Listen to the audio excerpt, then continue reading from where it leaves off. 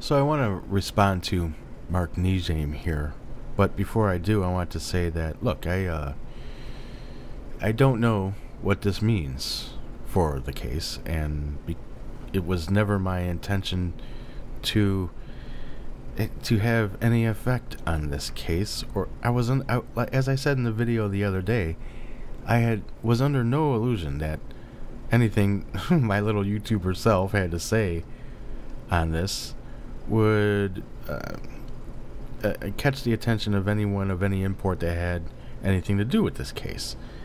I kind of figured that Team Crump and all that might be checking in on me once in a while, but so be it. You know, I'm not making videos for them. So, yeah. What it all, if and all any amounts to anything, I don't know. So, I wanted to respond to Mark here, because it's kind of bothersome. I don't know exactly who he's talking about here, right? What does he say in response to the 7-Eleven video here?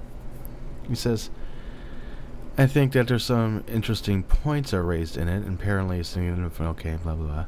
I am bothered by some of the generalizations made by the host. I don't know exactly who he's talking about there, whether he's talking about me or None Your Business or the folks at the treehouse here, or maybe just a combination of all.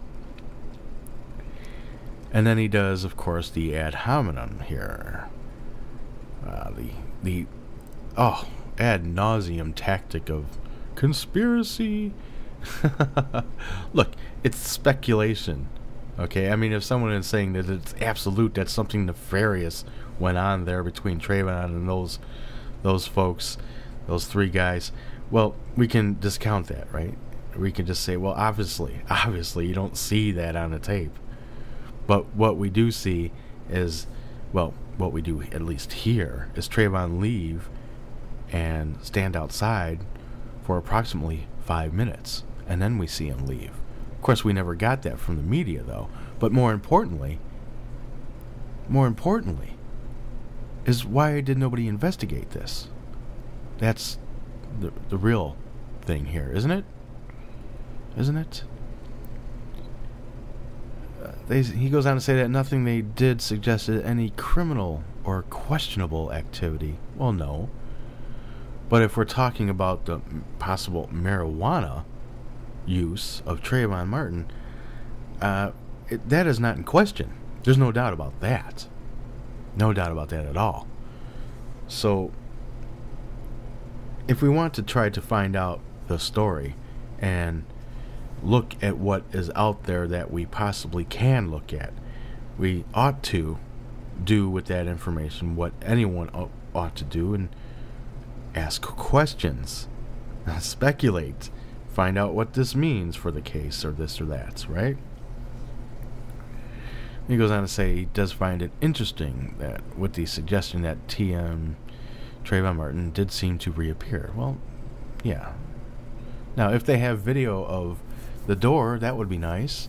If they have video of the outside pointing towards the outside, the front of the building there, that would be nice. That wasn't provided, if that exists at all. And apparently they didn't question the clerk. So nobody really looked into it. Nobody. Why? Why is that? Why did nobody look into it? Why did no law official look into it to this day?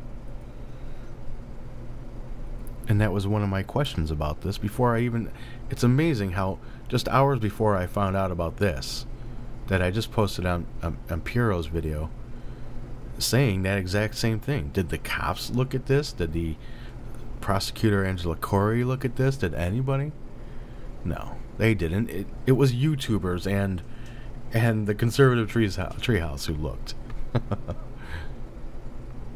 And that's another thing that should be abundantly clear. I keep trying to restate over and over again.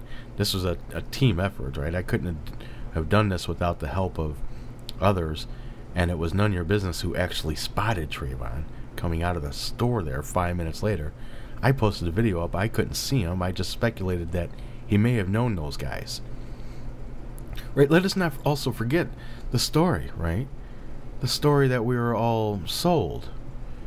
That Trayvon didn't know anyone from that area, Well, that's not true, because in another article it states that he played football with some other youths in that retreat at Twin Lakes.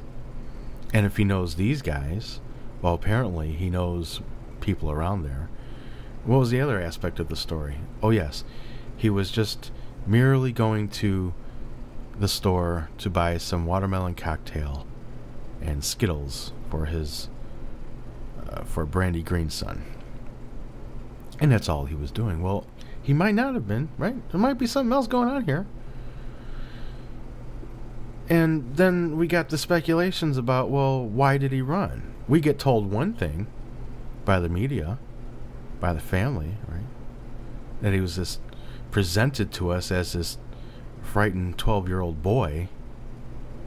Well, I'll talk about that more in another video. But I mean, can this all play into that storyline somehow? Well, maybe if somebody did their job, we might know. And that's really the point. So, that's all for now. We'll see where this goes. If it goes anywhere, who knows. But I'll keep doing what I'm doing, and you all keep doing what you're doing, and that's it. Peace out, my brothers, sisters, and everyone in between.